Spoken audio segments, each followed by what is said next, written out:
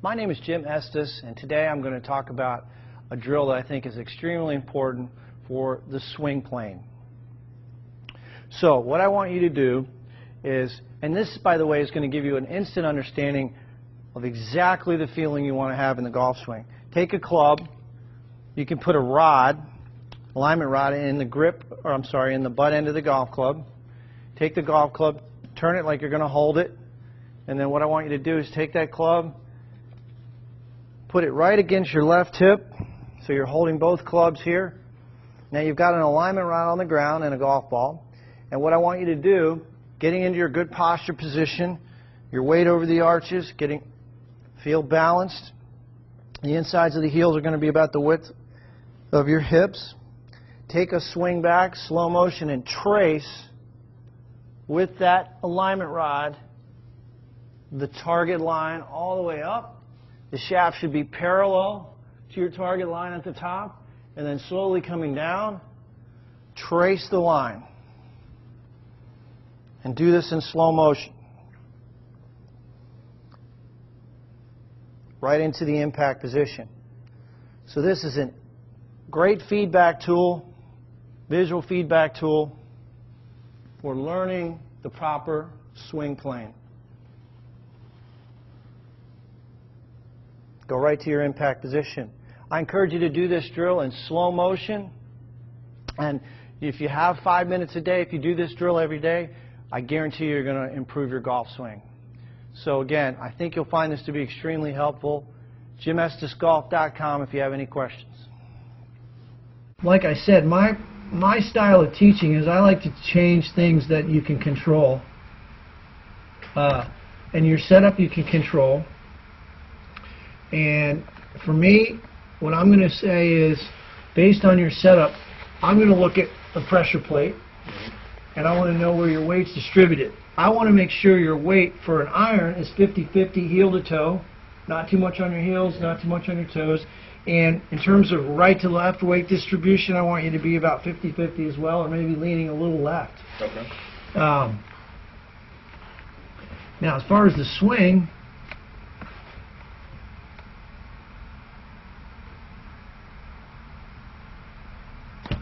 I got to get this started because the takeaway is really good.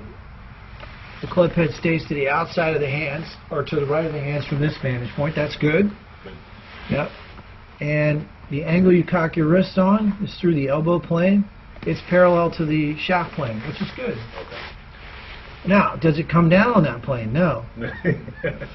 It doesn't come down on that plane. It comes down on a steeper plane. That's what we're going to change. Now, it's not much. Right. But steep going back would be preferable, and shallow coming down would be preferable. You see what I'm saying? So we're going to take that and change it. I'll show you what I would prefer. Now, like I said, this is not going to happen overnight, but it will happen eventually.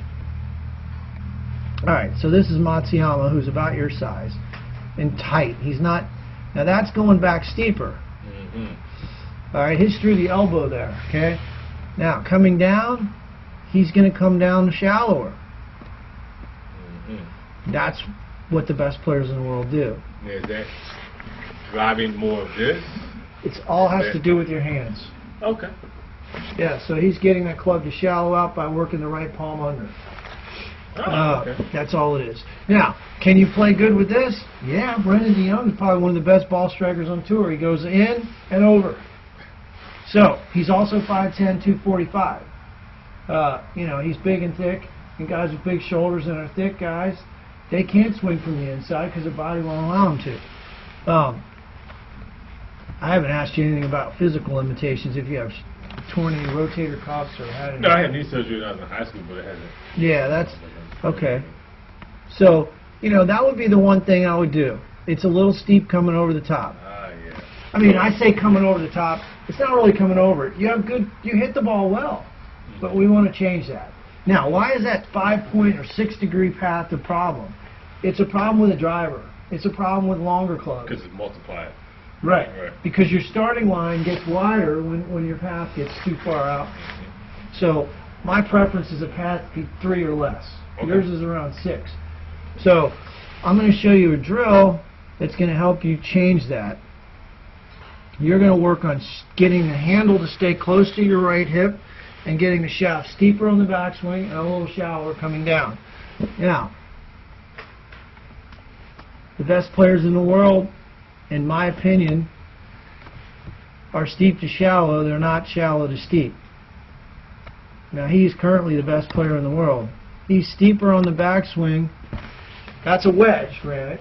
So he's going to be closer to the ball, and it's going to be steeper. But you can see... But he's still going to come down to it. He's going to be coming down slightly on the inside of that plane. Yeah. So, that's what I think. Now, if you go to a different teacher, they're going to tell you something different. So you got to decide, you know, what do you want to hear? So, are we talking about a big change? No, we're not talking about a big change. We're talking about a change that's very minute. And it's going to start with the takeaway. Okay. The physics of this is if we can go steeper on the backswing, you'll come down shallower anyway, and you won't even have to think about it. Okay. Because you're going to be practicing motion training exercises doing this steep to shallow in a mirror. So less this. Well, not so much your arms. Your arm path has nothing to do with your shaft plane. Okay. So you can swing it around and still go up, vertically steep with the club. Okay. I think you're playing. Yeah, you said I did make a reference to the fact that you're probably a little flat for your height. Would I like your hands to be above your head? Yes. Okay.